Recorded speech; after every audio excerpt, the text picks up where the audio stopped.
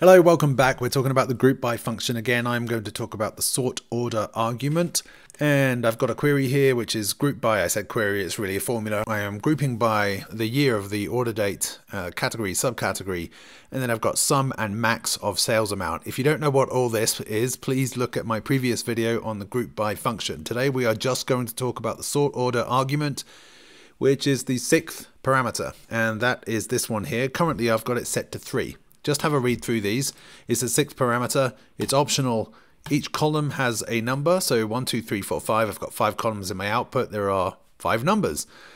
We can either sort by a single row field or an array of row fields or a single value column. These are the value columns 4 and 5. But the important thing to remember is if we don't sort a field, it retains a default sort order. That's actually very similar to how pivot tables work. Currently, I've got it sorted on column 3. And you can see that it's sorted in ascending order, but it has not changed the order of the years because, as I mentioned, if we don't sort a field, and I'm not sorting one, it retains its default sort order.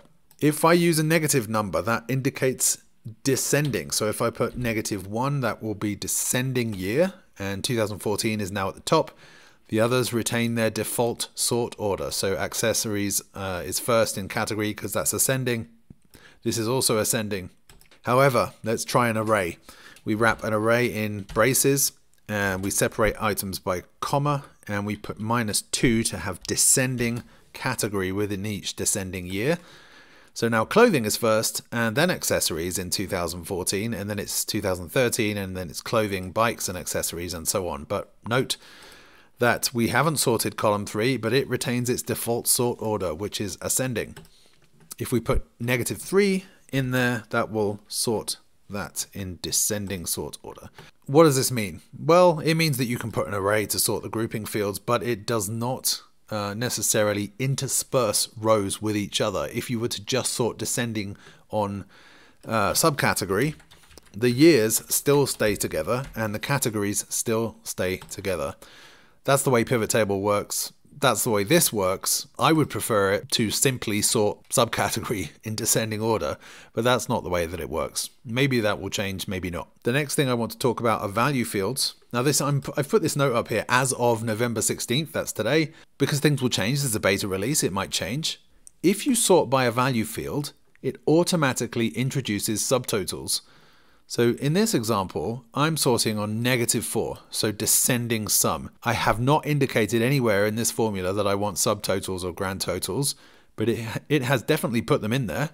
You can see this is a subtotal of bikes in 2013, and here's the accessories in 2013, and here's the 2013 subtotal. So what is actually happening here? Well, it's introduced the subtotals for year and for category, and it is then sorting column 4 in descending order based on the outermost grouping field's subtotal first. At the top is 2013 because the subtotal for 2013 has the largest sum of sales.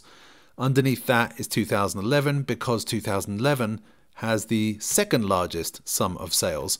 And within 2013, the category with the largest sum of sales is at the top of 2013. So that's bikes, and then its accessories is next in 2013, and clothing with 323,806 is the last category within 2013.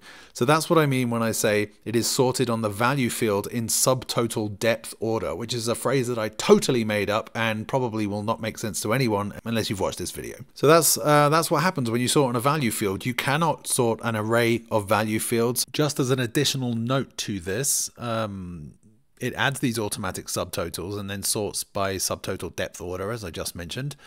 If you want to remove the subtotals, you can explicitly put a 0 in the 5th argument, and that will set don't show any subtotals or no grand totals.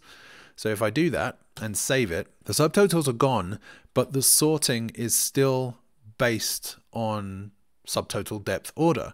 So 2013 is still first and bikes is still first within 2013 and then within bikes, the largest value is then first because I'm sorting on sum of sales descending. Going back to sorting on row fields, I've got this example here where I am sorting by ascending year, descending category, and descending subcategory. And as you can see, it works. Let's look at 2012 because that's got 3 categories. We're ascending year and then clothing, bikes, and accessories underneath. Within each category, it's in descending subcategory order. So that's all good. What becomes a problem is when I add subtotals and grand totals. If I use -2 as the 5th argument to this function, it should add subtotals and grand totals above each category. And it does do that, but for some reason, it then changes the sorting of the categories. So now I have 2014 at the top instead of 2010.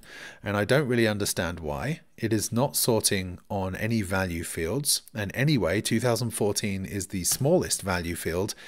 And 2013 is then 16.3 million, but then the one underneath that, 2012, is 5.8 million. So there's no real rhyme or reason to that I can see anyway. That seems to be affecting the first field only, because the second field is still sorted in descending order within the year, and the third field, the subcategory, is still sorted in descending order within the category. I just wanted to point this out to you. Again, this is as of November 16th, 2023. Things can change. This will probably and most certainly be tweaked before it is released to general availability. That's all I've got to say about the sort order argument of the group by function for today.